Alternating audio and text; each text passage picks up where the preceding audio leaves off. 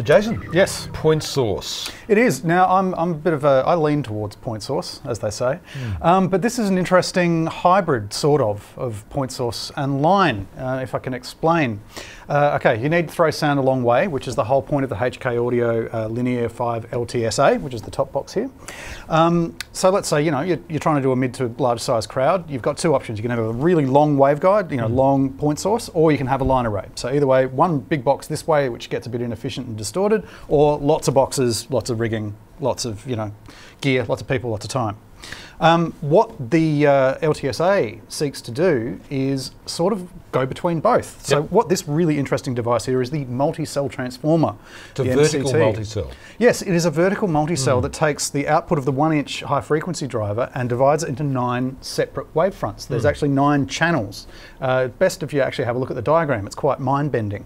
And what that effectively does is turn that point source into a line source, because there's different delay times because of the different travel paths through it, which again ends up going a long way. So you've got 60 wide and then plus 5 minus 25 vertical. So it's basically an asymmetric multicellular horn. Yeah. And what HK are trying to go for here is really long throw, 30 to 50 meters, 138 dB SPL. And that's what I find interesting about this box. You don't really appreciate it until you're hearing a lot of volume.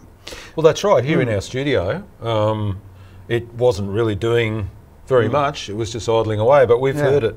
We have in almost free space. Yeah, we've heard it in several large rooms, and turned up with just one box and one of the 4,000 subs.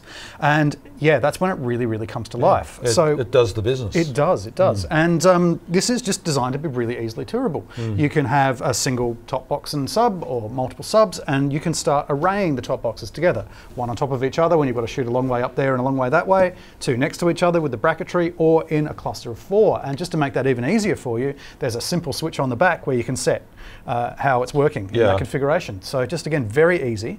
Look, another thing I like, and I think you appreciate it too, is the handles. Yeah, they're pretty cool, aren't they? Yeah, they're cool. It's really light. It's just below 25 kilos. And you can just basically pick it up and throw it around. Yeah, and that's powered. It has 3 8-inch drivers, 1 compression driver with this multicellular array. Yeah, and all powered by one 1,000 watt amplifier, and it punches above its weight. Yeah. The 4008 sub that was designed to go with it, 18-inch, again powered, bandpass, pretty straightforward. Nothing quite as tricky as the multi-cell transformer going on in there. Yeah. But yeah, for a mid-level like touring rock act that's got to do about 3,000 people, it's light, it's easy. The bracketry, which is optional, is very straightforward. Or a venue that'll take the 60 by 60 pattern. Yeah, absolutely. And there are plenty of rooms like that. Yeah, there are. And again, there's actually other bracketry where you can, actually bolt it to the ceiling. So yeah, made in Germany. I think they've done a really good job. It's an interesting take on an area that there's not a lot of innovation in, I think. There you go.